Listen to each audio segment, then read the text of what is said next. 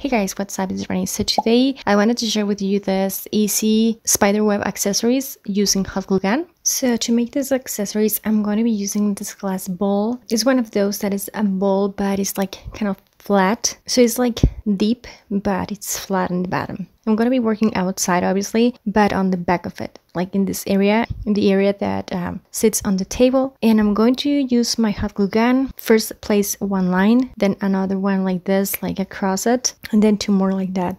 And then like the other, not lines, but you know, like the spider web thingies are going to be like this. And what I'm doing here is applying pressure to my hot glue and just moving my hand up a bit.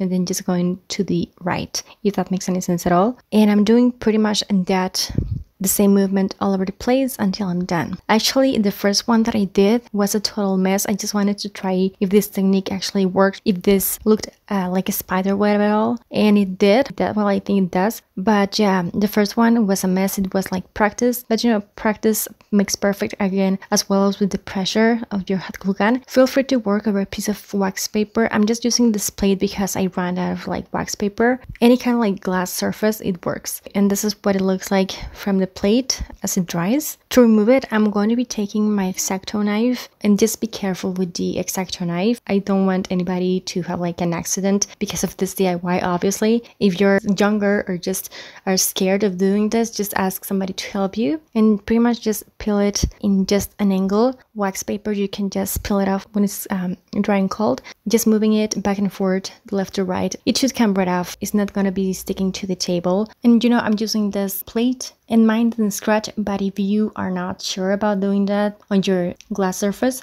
just feel free to use some wax paper or parchment paper over the like smooth part. I'm going to be using this glue, and I'm using this Kiss. It's one of those like press on nail glues. It works for this kind of things as well. And I'm going to open my bin just to make it easier to glue, gluing this on like the straight side. Apply it, make some pressure in there, give it some time to set. I'm going to be taking two ear posts. They look like this. Gluing this not on the top of those things, like the pointy parts, but on the second pointy part, if that makes any sense at all. Just because when I wear these earrings, I don't want it to be like hanging from my ear. So I'm just going to be painting them using some white and black acrylic paints. I wanted to go for both because to me, spider webs look really cute and like creepy for Halloween in black, but actually spider webs are white, and I like them both. It depends on like your personal taste and your Halloween costume. For the hairpins, I think it pretty much depends on like your hair, because I think that when your hair is like black, the white one would just look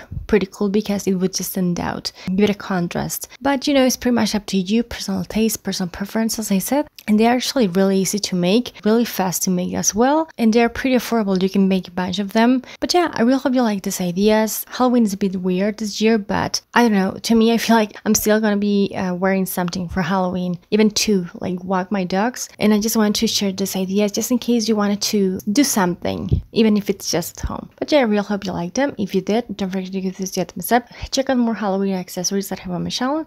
Subscribe for more. Let me know what you think of these ones and share them. Thank you so much for watching. I'll talk to you later and take care. Bye!